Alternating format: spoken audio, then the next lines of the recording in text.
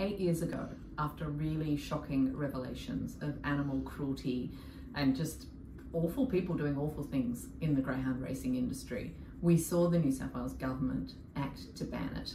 But then just as quickly, we had a backflip. We had major parties joining together and reversing that ban and giving the greyhound racing industry a second chance.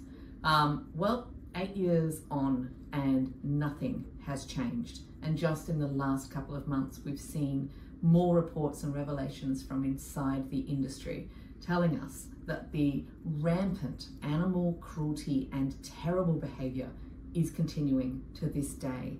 And here in New South Wales, we had in the last year the most fatalities in Australia with the most lethal tracks. We had 70 greyhounds killed and over 4,000 were injured on tracks. And this is really unacceptable. The community don't think it's acceptable. I don't think it's acceptable. And I think if you're watching this, you probably don't think it's acceptable either.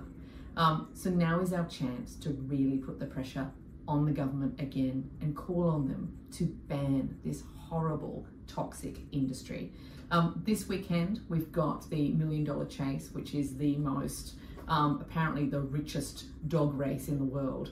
And it's being run at one of the most deadliest tracks in Australia, which is at Wentworth Park. Please join me on Friday evening. We'll be gathering at around 5 p.m. And protesting against this race and this systemic, barbaric cruelty in this industry. Now is our time to say no more second chances. This is an industry incapable of reform, and to shut it down once and for all.